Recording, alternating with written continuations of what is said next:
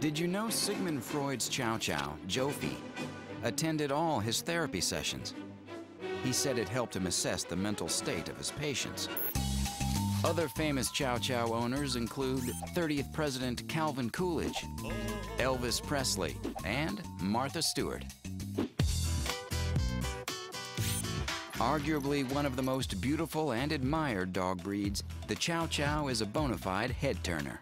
A Chow Chow looks kind of like a cross between a lion and a bear.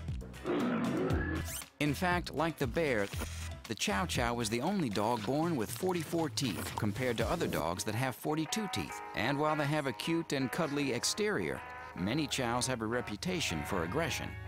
This is a dog that definitely has, been known to be a little bit aggressive in the past and a little bit standoffish with kids and with strangers. The Chow Chow is ranked one of America's most dangerous dog breeds.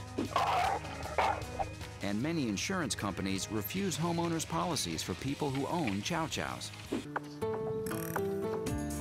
Despite its reputation, almost all properly trained and socialized Chows make wonderful, loyal companions.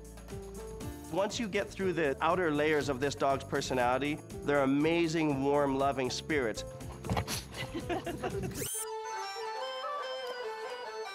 The Chow Chow is one of the most ancient dog breeds. It originated in northern China more than 2,000 years ago.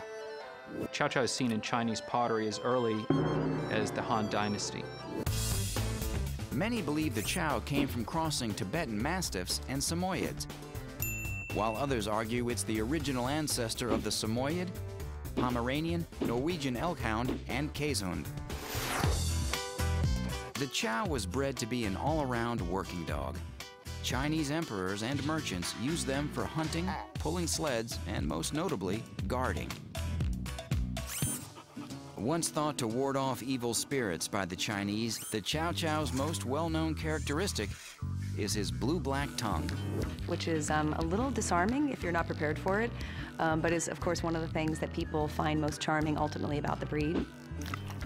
Chow puppies are born with pink tongues that darken as they age.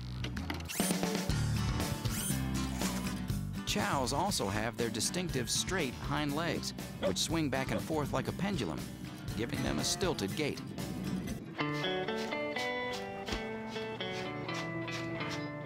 And the most immediately recognizable of any characteristic is their dense double coat that is either smooth or rough.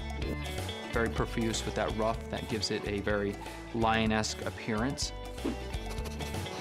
The lion-like Chow Chow comes in 5 colors: red, black, cream, blue, and cinnamon. Red is the most popular.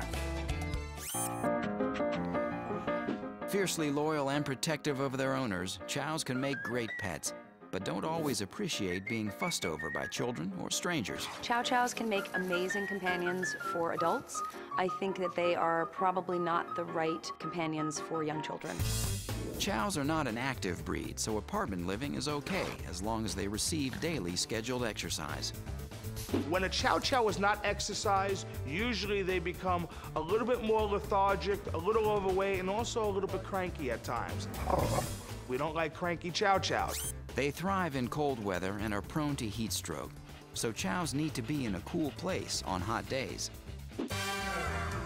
Chows are seasonal heavy shedders, and regular grooming is important.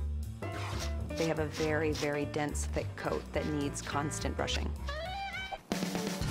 Chows can be very territorial and take their home and family very seriously, so training and socialization need to start early. Let them meet people. Let them meet other pets.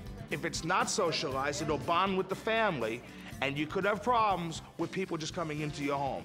When it comes to health, Chows are not always the sturdiest breed. Chow Chows actually do have a lot of health issues.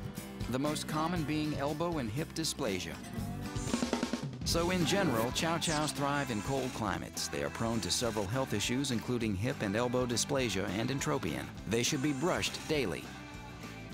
Training and socialization should start from puppyhood, and these dogs do best with an experienced adult family. Here comes